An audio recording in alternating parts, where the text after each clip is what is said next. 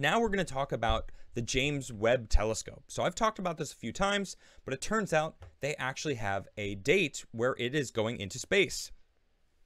James Webb, it's scheduled to head to space on December 18th, 2021. And there it is right there, the James Webb Telescope. It's the biggest orbital telescope ever built. And finally, it will be sent to space. Now, this thing was supposed to be sent into space back in 2015. So it's been a while. It's long overdue. And the Hubble has been going strong. We're still getting stuff from the Hubble. Well, after a little computer mishap, now it's back up and running since 1990. That's right. It's almost as old as I am. Crazy. 31 years old, the Hubble's telescope is. And there's actually a lot of telescopes in space, but I'm gonna talk about that in a second. Let's see. So Marcia Reich, Regents Professor of Astronomy at University of Arizona, writes, the James Webb Telescope is scheduled to head to space December 18th, 2021. With it, astronomers hope to find the first galaxies to form in the universe. We'll search for Earth-like atmospheres around other planets and accomplish many other scientific goals. I am an astronomer and principal investigator of the near-infrared camera, or NIRCam for short, aboard the Webb telescope. I have participated in the development and testing for both my camera and the telescope as a whole. To see deep into the universe, the telescope has a very large mirror and must be kept extremely cold. But getting a fragile piece of equipment like this to space is no simple task, as I had imagined. There have been many challenges my colleagues and I have overcome to design, test, and soon launch and align the most powerful space telescope ever built. Look at that thing. It is beautiful. And this is slightly disassembled here. It's very cool. The Webb telescope has a mirror over 20 feet across, a tennis court-sized sunshade to block solar radiation, and 4 separate camera and sensor systems to collect the data. It works kind of like a satellite dish. Light from the star or galaxy will enter the mouth of the telescope and bounce off the primary mirror towards the 4 sensor. NIRCam, which takes images in near-infrared, the near-infrared spectrograph, which can split the light from a selection of sources into their constituent colors and measures the strength of each. The mid-infrared instrument, which takes images and measures wavelengths in the middle infrared, and the near-infrared imaging slitless spectrograph, which splits and measures the lights of anything scientists point the satellite at. The design will also allow scientists to study how stars form in the Milky Way and the atmospheres of planets outside the solar system. It may even be possible to figure out the composition of these atmospheres, in which case, if we see an Earth-like planet, we'll be able to actually tell what the composition of the atmosphere of that said planet would be. Is it rich in oxygen and carbon dioxide that we could potentially live on and breathe, get there and take our helmets off like countless different space movies in the past? Very exciting stuff. Ever since Edwin Hubble proved that distant galaxies are just like the Milky Way, astronomers have asked, how old are the oldest galaxies? How did they first form? And how have they changed over time? The Webb telescope was originally dubbed the first light machine because it was designed to answer these very questions. One of the main goals of the telescope is to study distant galaxies close to the edge of the observable universe. It takes billions of years for the light from these galaxies to cross the universe and reach Earth. I estimate that images my colleagues and I will collect with NIRCam could show proto-galaxies that formed mere 300 million years after the Big Bang, when they were just 2% of their current age. Finding the first aggregations of stars that formed after the Big Bang is a daunting task for a simple reason. These proto-galaxies are very far away and so appear to be very faint.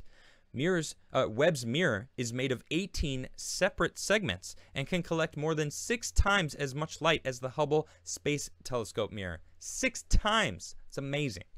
Distant objects also appear to be very small, so the telescope must be able to focus the light as tightly as possible. The telescope also has to cope with another complication. Since the universe is expanding, the galaxies that the scientists will study with the Webb telescope are moving away from Earth, and the Doppler effect comes into play. Just like the pitch of an ambulance siren shifts down and becomes deeper when it passes and starts moving away from you, the wavelength of light from distant galaxies shifts down from the visible light to infrared light. Webb detects infrared light. It is essentially a giant heat telescope. To see faint galaxies in infrared light, the telescope needs to be exceptionally cold, or else all it would see would be its own infrared radiation. This is where the heat shield comes in. The shield is made of thin plastic coated with aluminum. It is 5 layers thick and measures 46 feet by 69 feet. Nice. And will keep the mirror and sensors at minus 390 degrees Fahrenheit. Wow. The Webb telescope is an incredible feat of engineering. But how does one get such a thing to space and guarantee it will work?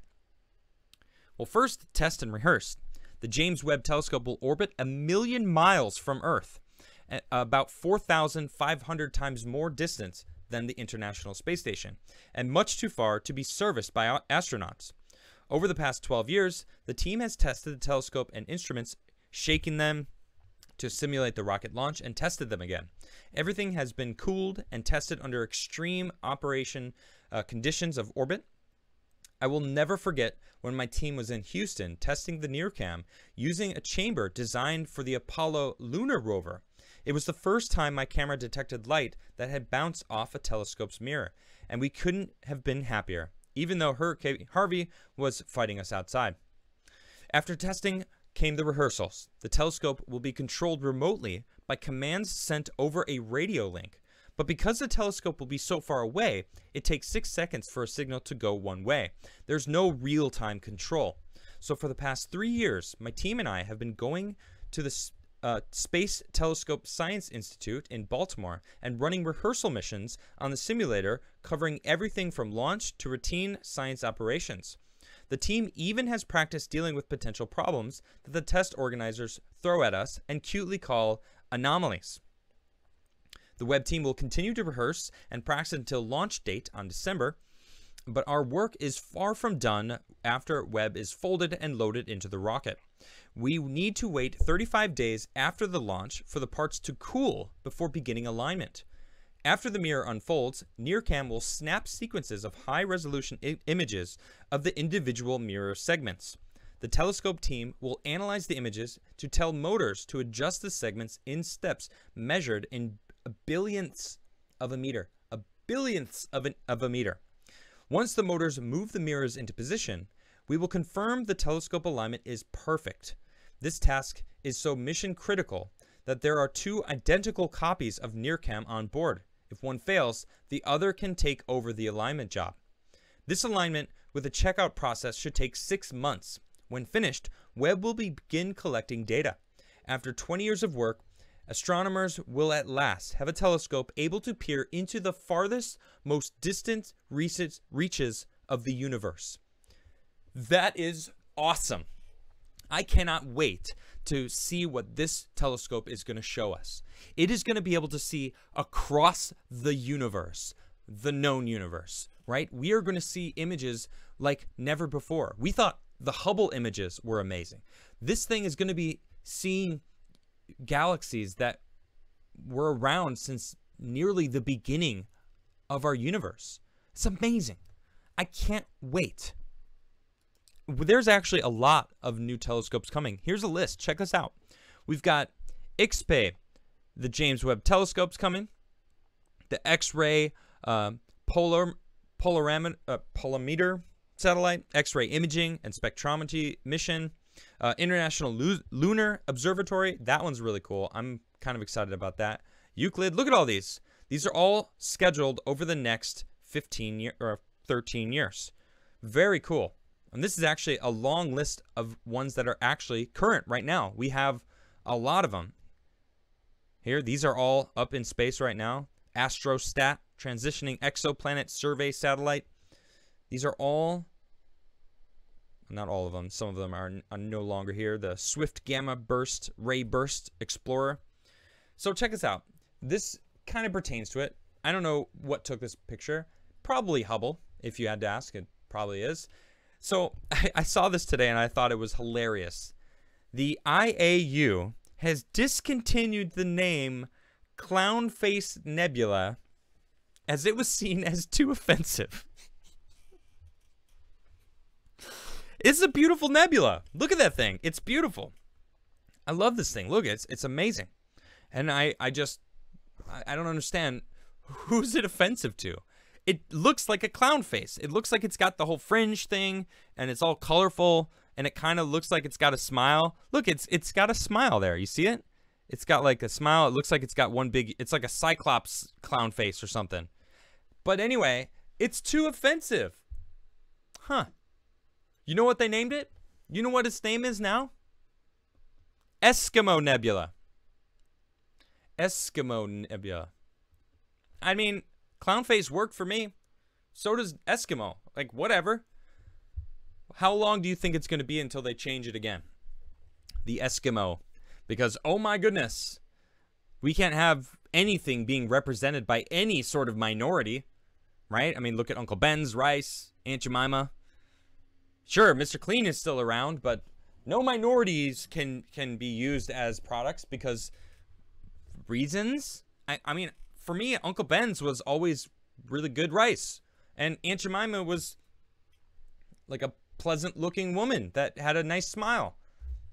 I don't really like artificial syrup. I like real maple syrup, but if I were to grab some syrup, it'd be Aunt Jemima. Why not?